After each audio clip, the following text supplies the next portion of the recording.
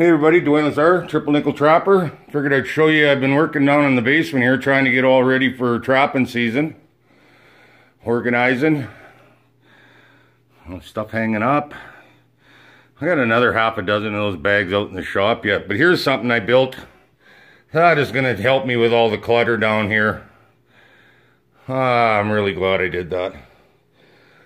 My washing machine capped out. I got another one in the semi, but I'm going to need help getting that in the house. Only worked 25 days this year, so it's going to be really tough. I hope I can get through the whole season. Money is going to be at a premium, so I recorded some wildlife. I'm doing a little nuisance trapping, a little bit of scouting, just a hodgepodge of everything, I guess. There's even garden in there. Just touching base with you guys. This time in a month I should be putting dogs away, so wish me luck. Check out some of this stuff. Hey everybody. I pulled up to my little brother's farm out here. Dean Walitsky's got some problems with some raccoons.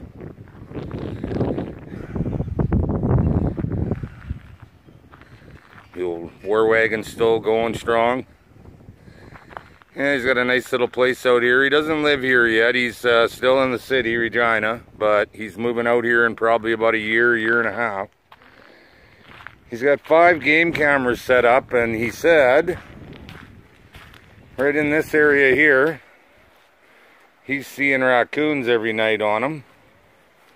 Said they really like the doghouse, so I was out here the other day. Found a spot where they're getting in the house. He said they weren't, but they are.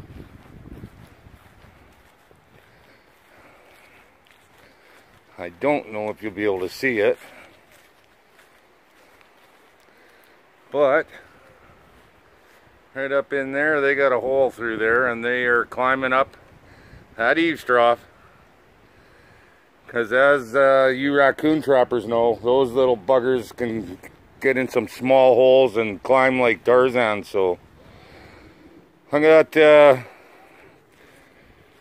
what do I got? I got 2 box traps and 3 pails and a couple of my 330 boxes. So I'm gonna set those 7 up, and I'll let you have a look at a couple of them. Time to get to work. Okay, nothing too fancy. I took a walk around his shop there, and there is a little bit of tracks and poop, but it looks like they're going in that door right on this side, right where that upright is. So I put a 330 box there. I stuck mostly to the house because, like I said, that's where he's seeing them all the time. I've got the old 220 pail there. Back porch here. It looks like they're going into that split there and going under that porch too, so. And then I really hammered this dog houses because this, like I said, he's seeing them on these cameras at the dog house, so.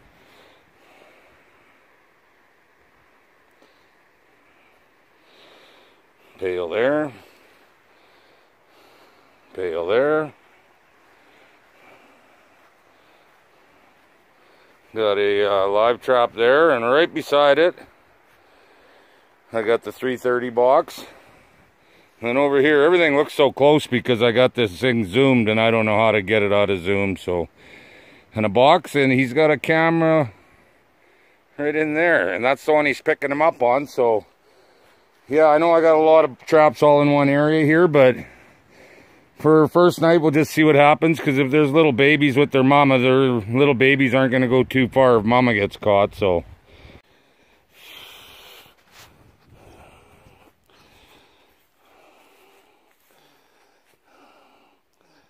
Well, it looks like we were in a hurry to get in this one. 2 of them, 1 220. Huh.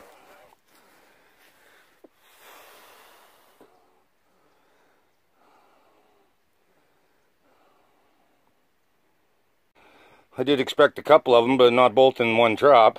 They're young ones. I'll reset and away we go again.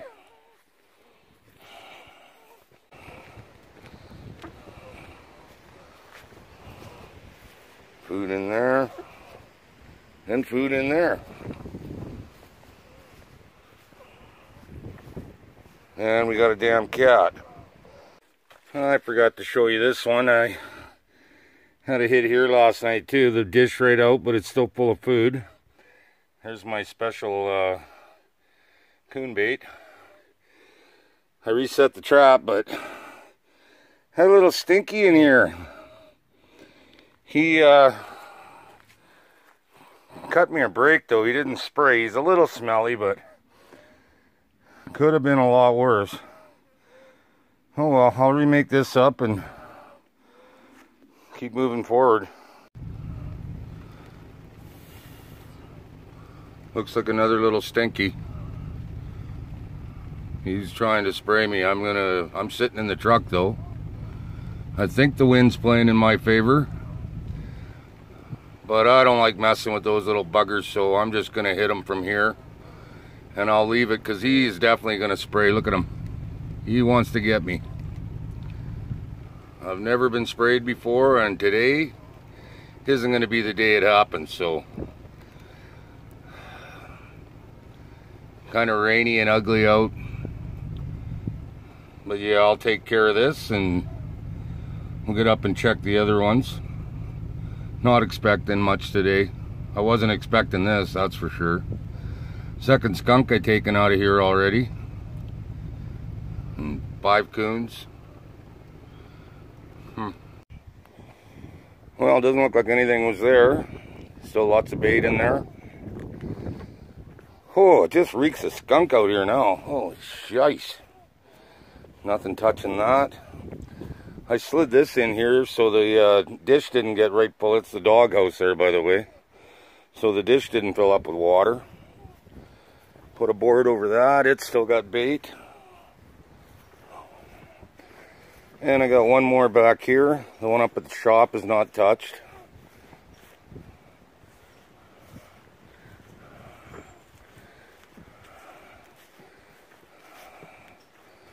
There's a nice big raccoon.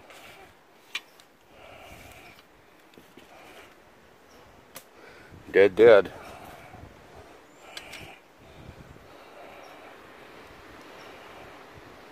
This is the one we caught the skunk in. I went to the Rider game yesterday, so that is a big raccoon. Nice. Well, that's 6 coons and 2 skunk here now, so. He said there was a half a dozen here, but I'm pretty sure there's more than a half a dozen, so. Alright, I'll make this back up, and I think I will save him for Chris Defoe. He wanted a couple to make some mitts, so that's a nice big one. He can get mitts out of them. Alright, work. There's why I'm not a real big fan of raccoon trapping with boxes and stuff. He broke one of my trigger wires off. Oh well, as long as they don't see that and go straight in, it'll work again. I'll get another one out here when I come back out tomorrow or whenever. They are hard on traps, those big brutes. I've had them just totally wreck have a heart trap when they're in it overnight. Had a big, I don't know, 25, 30 pound coon in there. And he just laid on his back and beat the crap out of that poor trap. Alright, any luck at all, we'll get one walking right through there again too. Well, we're winding down the garden here. Some spuds over there. A couple rows of beans. The green beans are, I don't know what's wrong with them. They're just not growing. Every day, third day, I'm picking a pail off them yellow ones. Corn's getting ready to go. There's lots of ears on it. For some reason, there's no tomatoes on my tomato plants. They're healthy as hell. Flowers, everything, but oh well, they'll come. As long as we don't get hit with frost right away, we'll be alright. Carrots are looking good. I got potatoes back there, another row.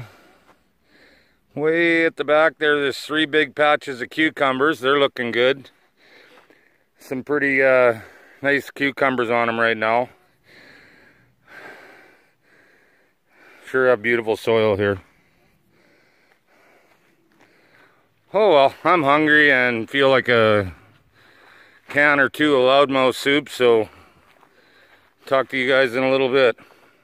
Every 3 days or so I'm picking one of these right full of wax beans.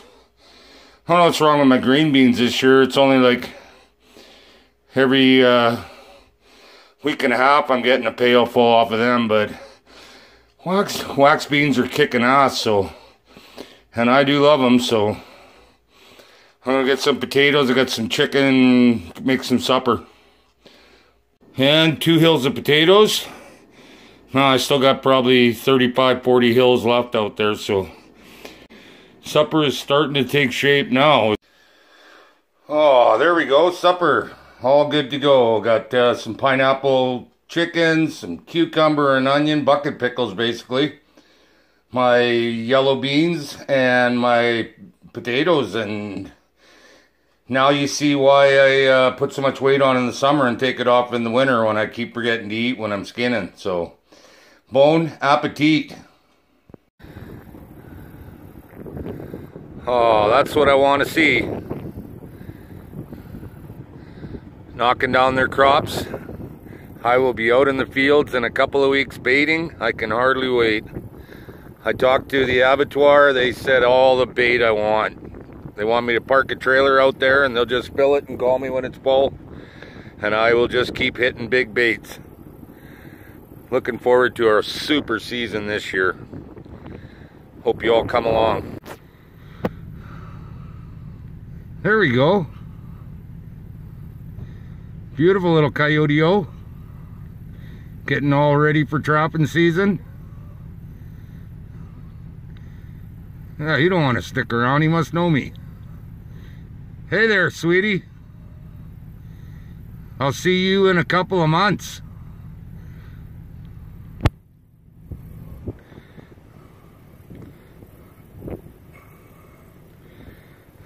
Nice looking little dog.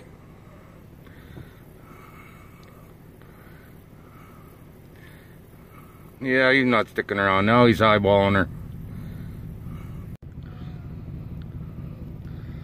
I really don't know if you can see that guy. The edge of the water there.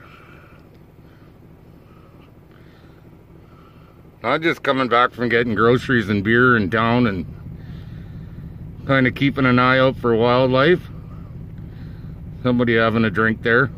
Look at the poor beaver, got trenches dug in this mud here trying to get water deep enough that it's not going to be deep enough to last the winter for him. I never looked at the other side of the road, but they got little runs into the bank, so they're probably living under the road, which is another reason why they're so hated out here, because in the spring that road will just fall right into itself.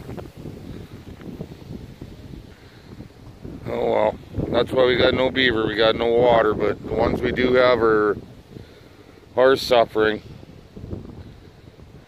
I might be have to come and get these ones before they have to go through the winter in this shit.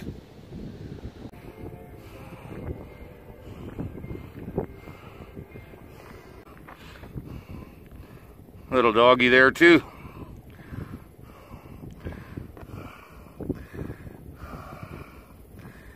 He don't want to hang around.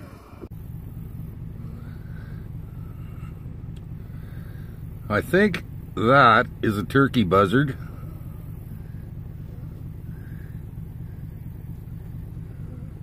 Big bird. Sitting on some roadkill there. Checking out the fields. That ain't gonna be here much longer. Get out to the bush.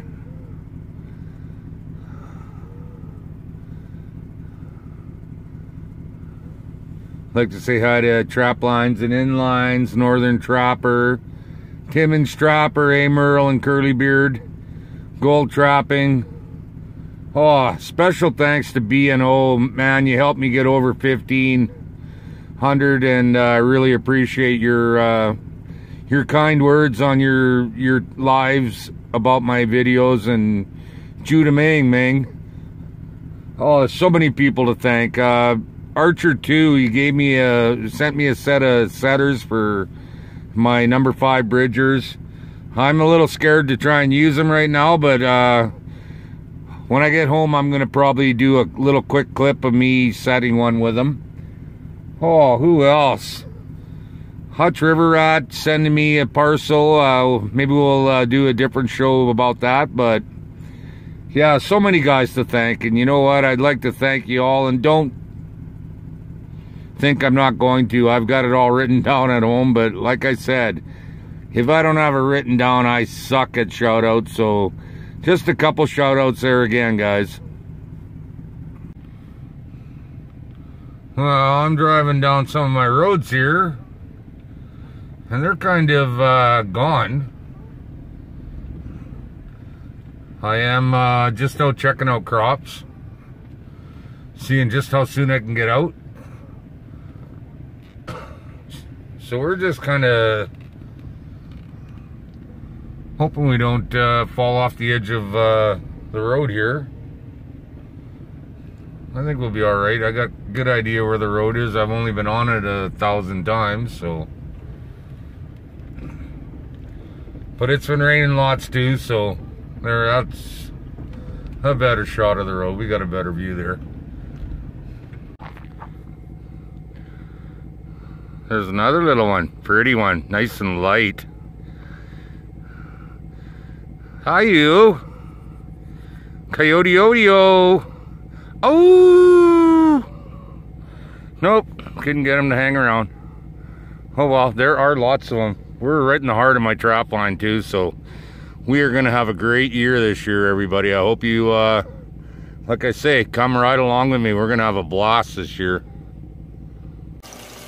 Putting away lots of veggies this year. Here's a bunch of beet greens.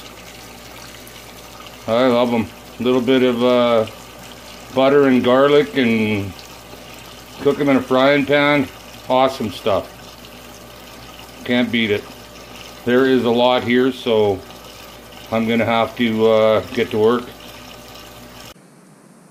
She's starting to go now. Those wax with the wood shavings in the egg cartons work awesome. If you guys never tried that out, try it. They'll even get wet wood burning. I've done it for many years.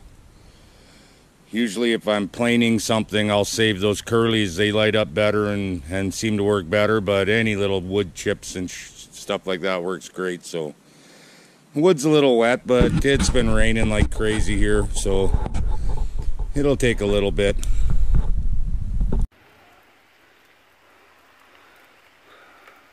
Oh well, that's it for another episode of Triple Nickel Trapper here, everybody. Rain, rain, rain. Maybe we'll get lots of snow to start the year and I can run my sled right off the hop. That would sure save me some money. Oh well, rainy days and Mondays always get me down, you know what they say. You guys, stay dry, keep moving forward.